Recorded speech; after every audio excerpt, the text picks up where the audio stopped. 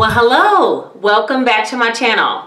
And if you're new here, my name is Salisa, also known as the Beautiful Me. I usually do law of attraction stories. I also do tips and tricks that you can use to help you along your path. But today I'm going to be bringing another law of attraction story. It's actually a story about how I manifested a job at Major Airlines. If that's something that interests you, stay tuned.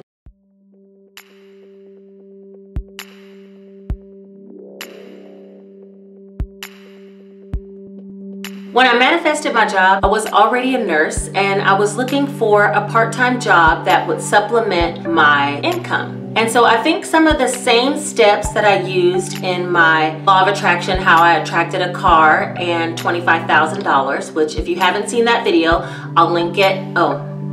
I'll link it above. In that video, I had 8 lessons that I learned in regards to the law of attraction, and those same lessons applied when actually looking for a job. So I'm going to try to incorporate the same lessons into this manifestation story so that you can see how it plays again and again, these same 8 lessons when you're trying to attract something that you want. The first step was get clear. And I got very clear about the fact that I wanted a part-time job, but I wanted a part-time job that would be convenient, that could work around my nursing schedule because that's my primary breadwinning job. And I also wanted a part-time job that I can have free flight benefits. I love to travel, and in order to do that on a budget, I need flight benefits. So that was what I got clear about. I was gonna find an airline job that was part-time and be convenient, a job that I would enjoy. The next step is believe it's possible. I had to believe that I was gonna be able to get this job. Do I have a skill set that probably an airline could use? Of course. I mean, I'm an educated, individual, but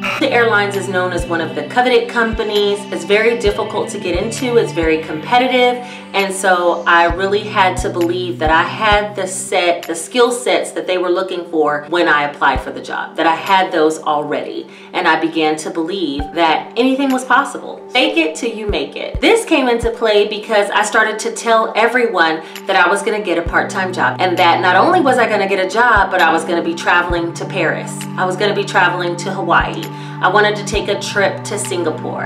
And I told everyone that I would be traveling to those places because that was important to me. That was where I wanted to go. And I started to envision myself taking flights out of the country and to Hawaii with my free privileges. I had to fake it until I made it. I didn't have the job, but I could see myself already using the benefits of the job that was to come. And maybe for you, faking it until you make it won't be necessarily like envisioning yourself on the job. It could be that, but maybe you don't know what the office will look like.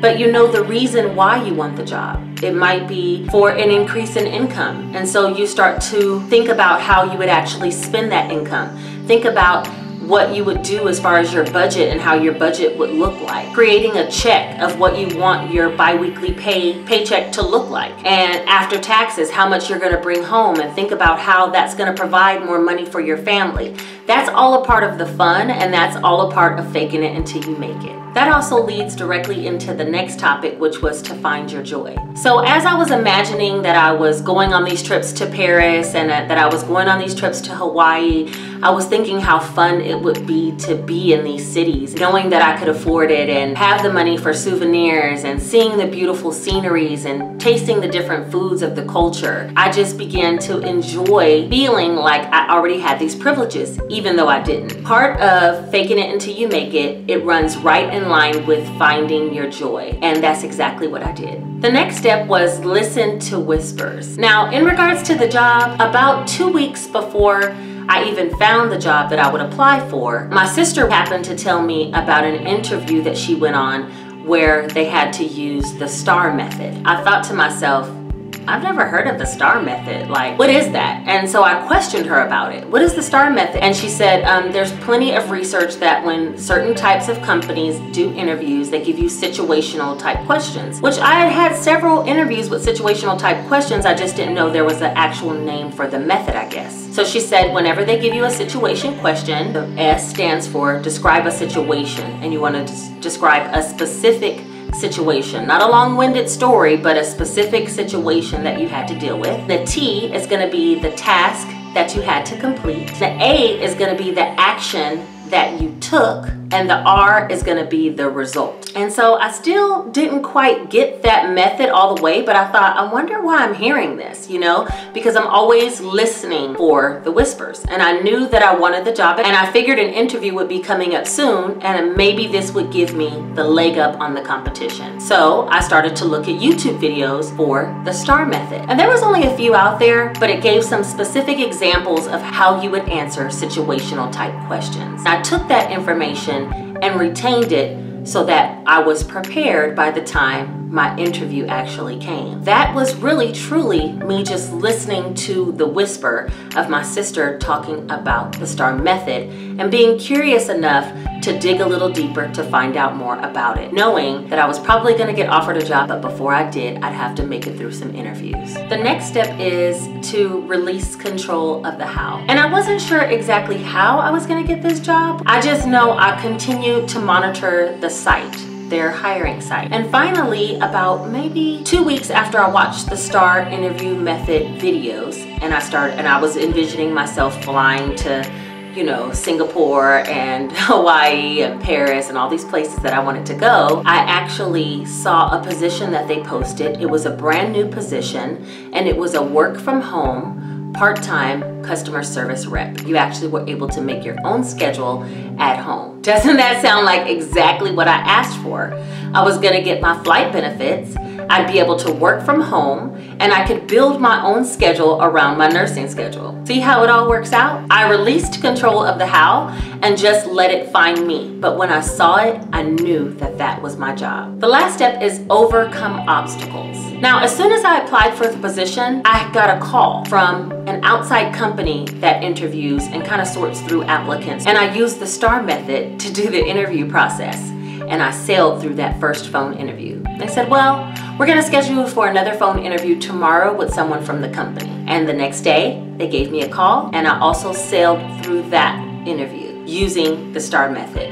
I think if I didn't know the STAR method though, I might not have been as successful because I didn't know those specific steps that were needed. They invited me to a face-to-face interview, and they sent me an email that said that I had to print this paperwork and have it signed and bring it with me on the day of the interview. The overcoming of the obstacle came in that the day of the interview, my printer wouldn't work. My sister's printer wouldn't work when I went to her house around the corner to print the paperwork. I waited until the day of. And true, I probably shouldn't have procrastinated, but I still kept my positivity. My sister also told me, just go to the interview, things are gonna work out for you. She said, you have this, you've got this job. And it reboosted my confidence in the fact that this job was really meant for me. And when I got there and they asked, did everyone have that paper they were supposed to have in order to be admitted into the interview?